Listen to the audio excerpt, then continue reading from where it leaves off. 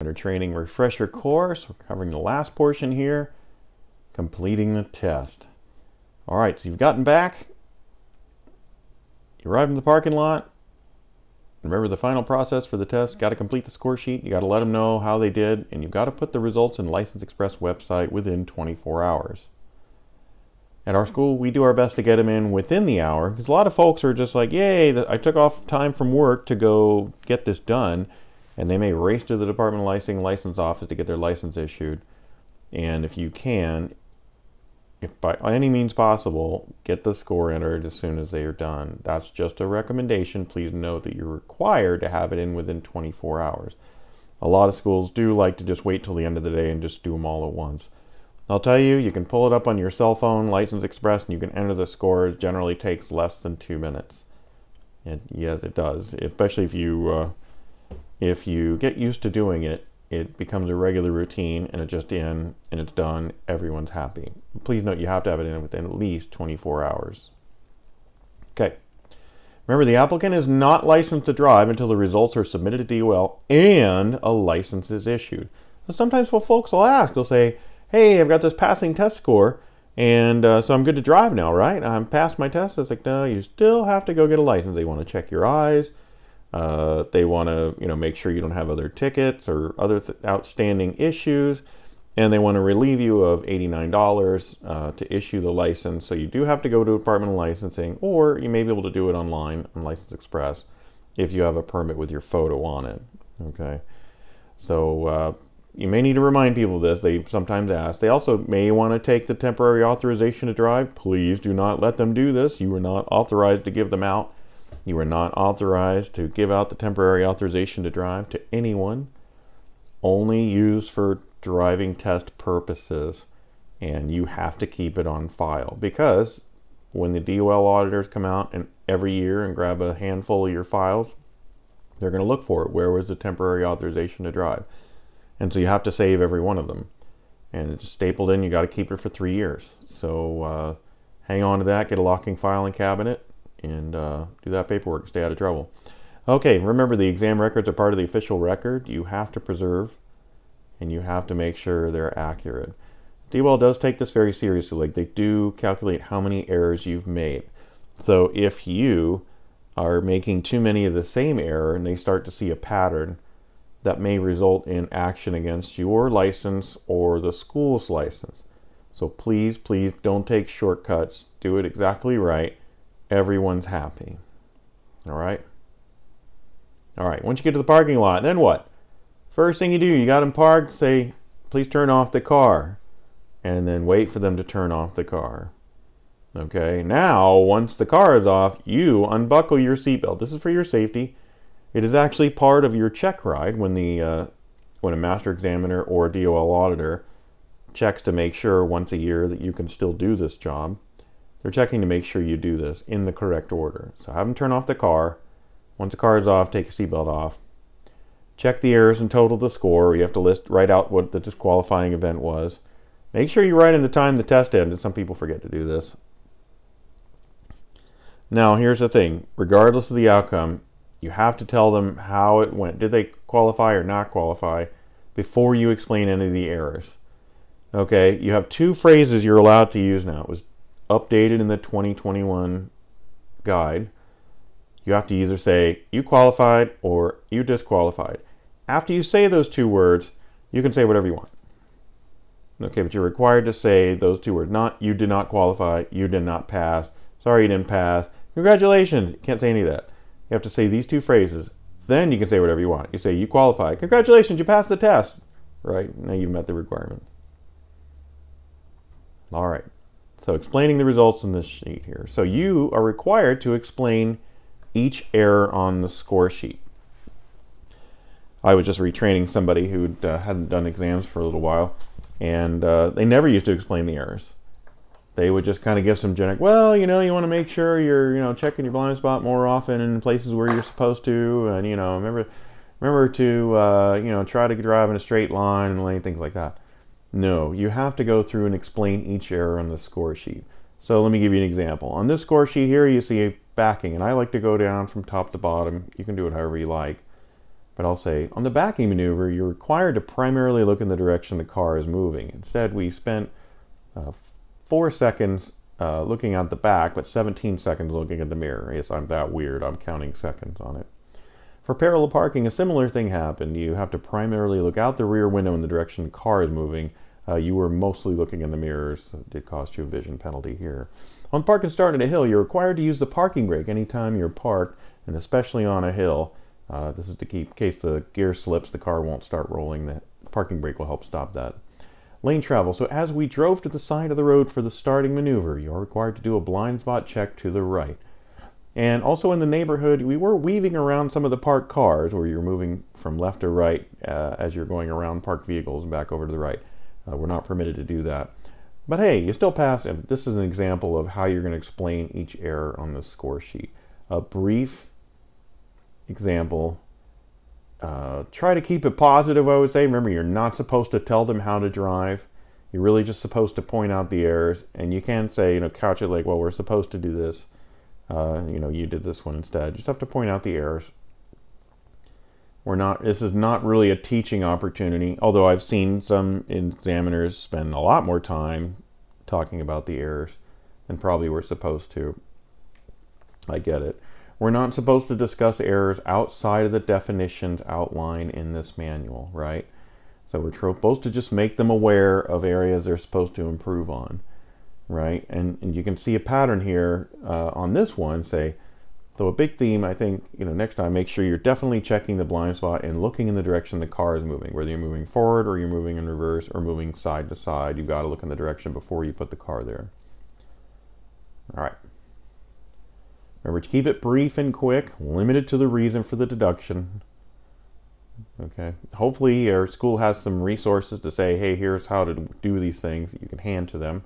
Our school does. We have papers we hand out that says, hey, here's some tips for how to fix some of these errors that you triggered today.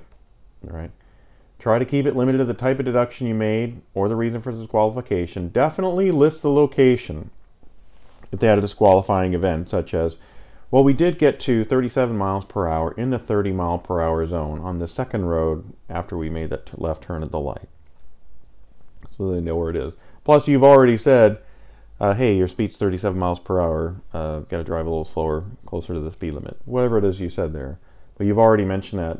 Kind of drop that marker so they can kind of remember where it was when you're at this stage.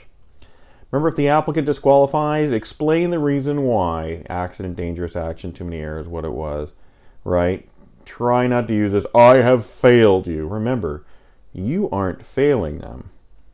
You were just there to record technical errors as they occurred. Right? You were just there to record technical errors as they occurred. You didn't fail them. You just observed how they went through the test, marked the errors, and the way the test is designed, it wasn't enough for them to qualify this time, for whatever reason it was. Right? So if you can, try to remove yourself from this, I will judge how you drive, whether it is adequate or not. We don't do that. We don't do that. This driving test is supposed to be objective. Did this error occur? Yes, it did. Circle the error. Okay, it is not meant to be like, well, you did pretty terrible, and so I didn't pass you because you're not checking your blind spot enough. So I just circled all of them. Definitely don't do that. I've heard of folks who said they were told that by examiners, and it's sad. I don't like to hear that. It's supposed to be objective. Please try to keep it objective. As one last story before we move on to the next slide, I did have a person who had taken her 5th driving test. She nearly had 2 collisions on the way through the course. It was pretty rough. She ended up with an 81, and she passed. So we got to the end. I said, you qualified. Went through the errors, and then at the end of it I said, do you have anyone who can drive you to the Department of Licensing to get your driver license? And again, keep working on these things. Definitely while you have a license, you'll be able to practice on your own. I'm concerned about your ability to get there safely, because we almost crashed on our way to the Department of Licensing. Department of Licensing about a mile from our location, and we almost didn't make it there. So I did ask if she had a ride. I've never done that before. Only done that for one person, and only said it out of a genuine concern for her safety. All right. Again, you're trying to avoid personal references right? You're trying not to make it personal. In this case, even with the person I spoke with, you know, I was trying to be honest, but not say, well, you're a terrible driver. I didn't phrase it that way. I tried to say, you know, I did mention we almost collided here as we turned left. And I know, you know, maybe the nerves are rattled. I'm not sure. I didn't want her driving right then to the DOL. And I knew she was going to get a license and try to give her, you know, hey, here's the tip sheet. Here's some things to work on, definitely. And best of luck. Let us know if we can help you, right? So again, avoid personal references when advising exam results. You're trying not to create an argument. And exactly, put the focus on their performance as the reason for disqualification, right? You were not the great defender of how driving should be done, okay? You were there to score this test objectively. If they want lessons and criticism, that's a separate service. They can sign up for that, okay? That's not what you're there for. All right, remember to give the applicant a full and complete copy of the score sheet. You're required to do this. You can do it electronically if you need to. You are required to give them a copy. Remember to keep the original score sheet in the school records, and we at our school use two-part form. We just tear off the back one and give them the copy that was made from pressing through the first one. Sometimes schools will just go in and make a photocopy. I'll tell you that costs more than the two-part forms, and it takes a lot longer. It takes longer than it takes to enter a score, quite frankly, to get a photocopy made on some of these printers that we have. And at the end, advise the applicant of the next step. So if they qualify, tell them where they can go to get a license issued, right? Hey, your next step, go to a DOL license office. There's one here in Federway. There's one in Lakewoods, one in North Bend. And you just tell them where they can go. Remember, tell them the scores are entered within 24 hours, right? Or whatever your school policy is. For us, we'll tell them as soon as I walk in here, your score is going to be entered in the license system. You'll be able to go get your license, right? Please remind them of this. Your score is valid for 1 year. You have to get a license issued within 1 year, or else you'll have to take the test again. Only up for a year, so you don't have forever. And I see it every month. Somebody will come back. My test expired. I didn't know I only had a year. Yeah, well, hopefully your examiner will tell you, you should do this as an examiner. Tell them it's only good for a year. Go get your license. Get it today, get it next month. Don't wait too long. You'll put it off. Now, if they disqualify, just advise them they can schedule another exam at their convenience. There's no waiting period, right? You can take a test again anytime and anywhere. There's no restrictions. Now, if your school says, well, we're not going to test anybody, we make them wait 72 hours, that's a school policy. I hope you'll be upfront and say, well, we can't test you again for 3 days, but you can take a test again at your convenience, just not here. So I would advise you to be upfront. That's just a good business decision. Okay. Please make sure the scores are accurately entered into License Express, your portal, within 24 hours. I'll say it again, best practice, put it in soon. If you don't have an administrator working at your school and you're required for putting in your own scores, it's really easier if you can get it in as you go, right? If you're like, nope, we're going to do 3 tests an hour, it's going to be more challenging for you to pull that off. You're going to need an administrator. If not, you know, you'll have to get them at the end of the day.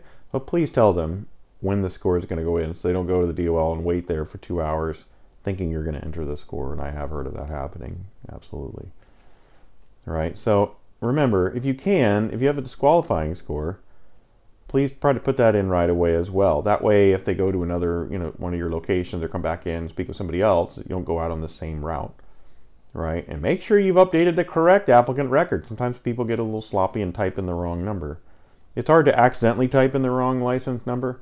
They keep them not too close to each other for a reason. And just make sure, check the name as you're entering the score. Check the number. All right. Hey, that's a lot. If you've been through this whole refresher course, congratulations. You made it through again. That's it. If you have any questions, by all means, reach out to us. We're at i5driving.com. Always happy to answer questions for the industry. That's what we do here. Thanks for watching.